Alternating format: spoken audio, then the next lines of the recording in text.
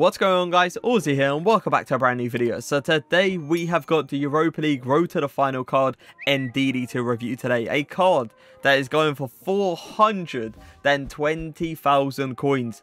These cards are going for a decent amount. Let's just say that. 73 pace, 89 defending, 86 physical, 77 dribbling with the 72 passing as well.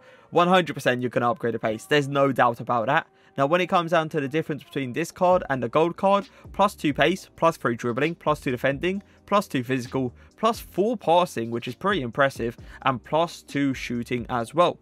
Now, if we're talking about how Leicester are doing in the Europa League, 9 points out of 3 games.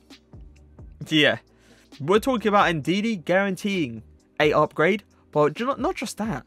We could be seeing NDIDI easily get into the 90 plus, because I really doubt Leicester City are going to go out anytime soon.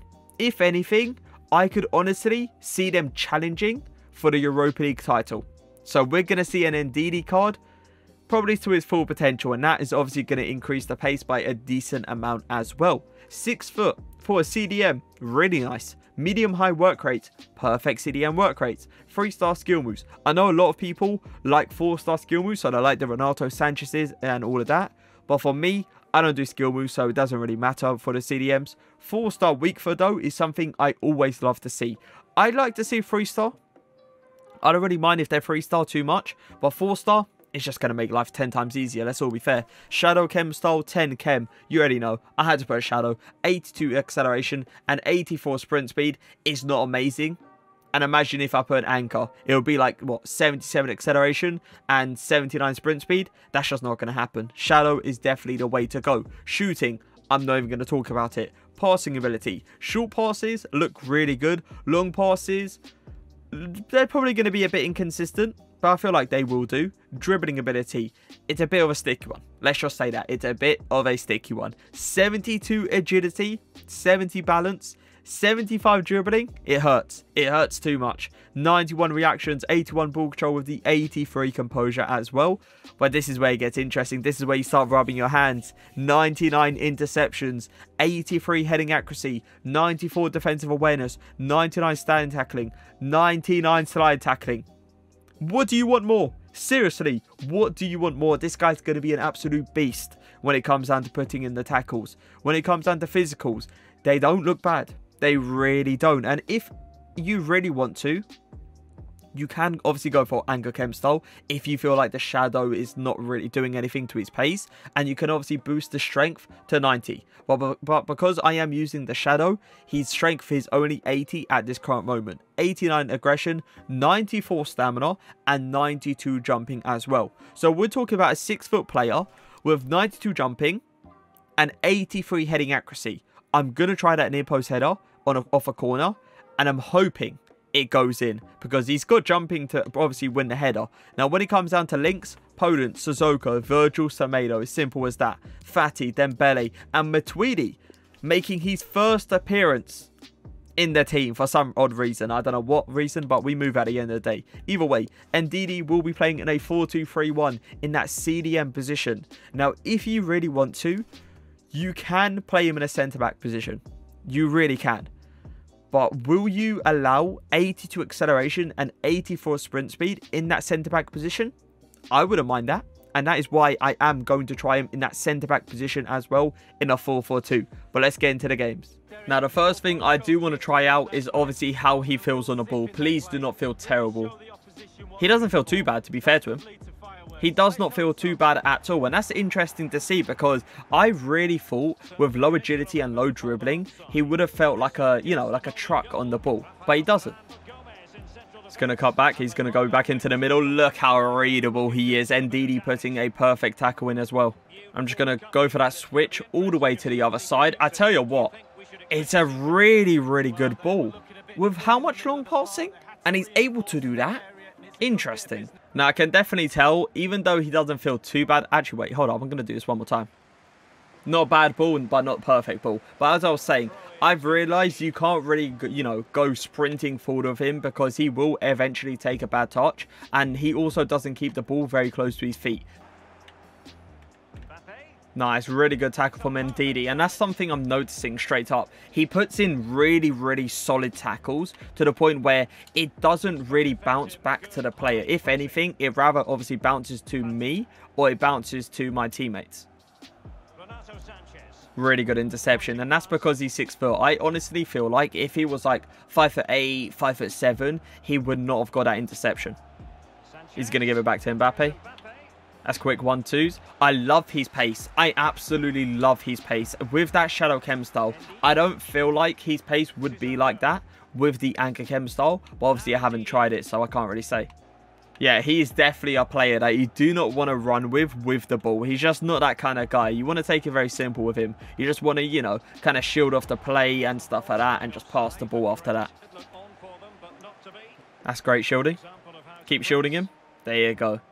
Even though he has that low strength with the Shadow Chem style, he's still able to shield off players like Mbappe. Now, I'm going to be honest, I felt like NDIDI was going to be one of those players where you just wait for the perfect moment to go in for a tackle, or you wait for, you know, to bait your opponent into an interception.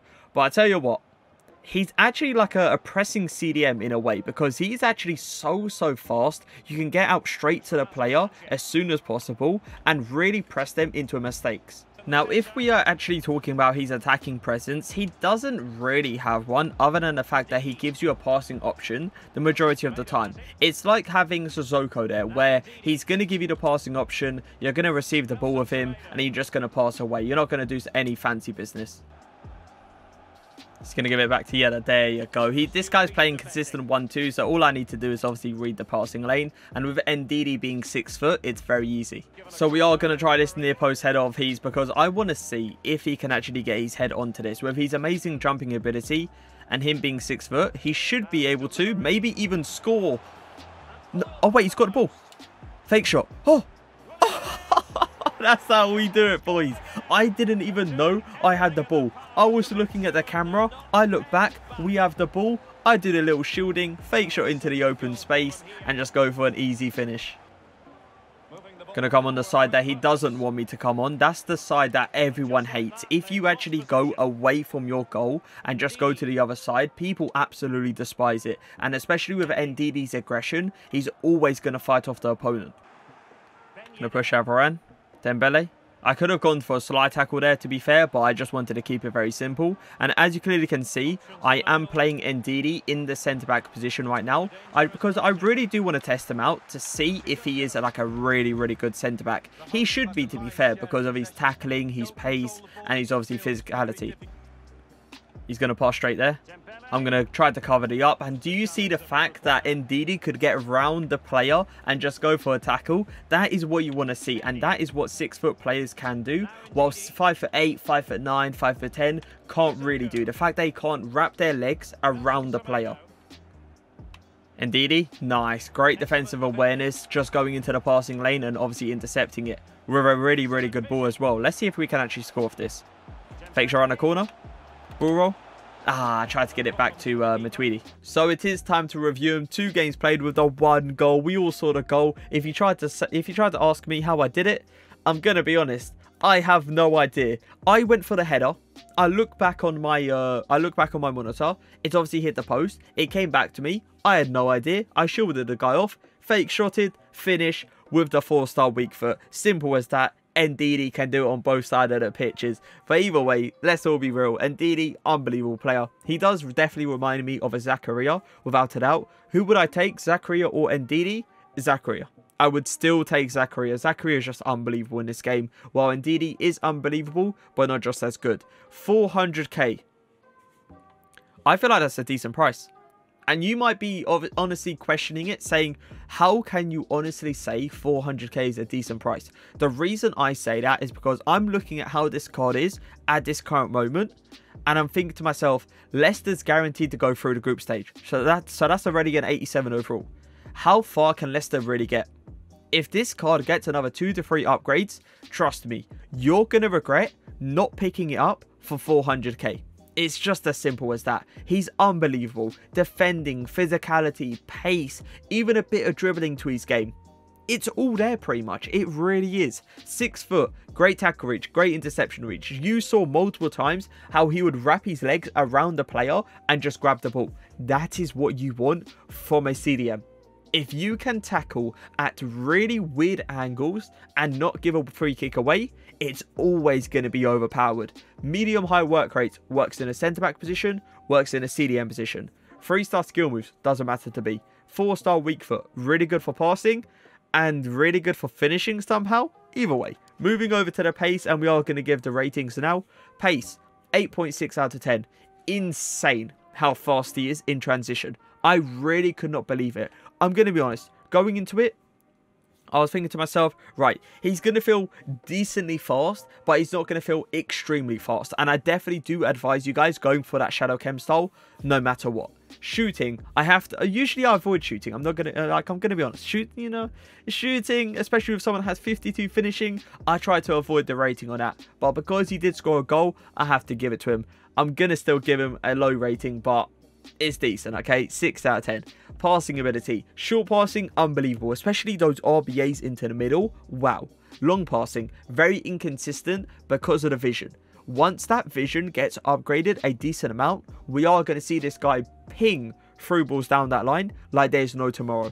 But for now, passing, 7 out of 10. Dribbling ability, really nice on the ball in some occasions. But he's not really that kind of player that you just, you're going to sprint with in a straight line, or you're just going to go on these little skill runs. No. So just keep it very simple, shield the play off, and obviously pass it away after that. Dribbling, I am going to give him a 7.5 out of 10. Defending, 10 out of 10. He was unbelievable. I'm going to be real. Interceptions, standing tackles, everything was literally spot on. And if you are looking for a player that can put in a solid tackle, this is your guy. It's just simple as that. Physicality, or physicals, let's say. The only thing that does let him down is his strength. But once his strength is upgraded, yeah, I'm throwing my hands. You already know what that means. I am very interested in this card, and I might even put him in my team if he gets a few more upgrades. But for now, physicals, I am going to only give him a 9.2 out of 10. But an overall rating out of 10, it has to be a 9 out of 10. It really does. He's just unbelievable. He's a perfect CDM, especially for the Premier League. And if you do manage to pick him up for 400k, good on you. That's all I'm going to say. Good on you. Because if you don't, you're going to regret it. It's just simple as that. I hope you guys did enjoy the video. If you did, leave a like, leave a comment. And for now, peace.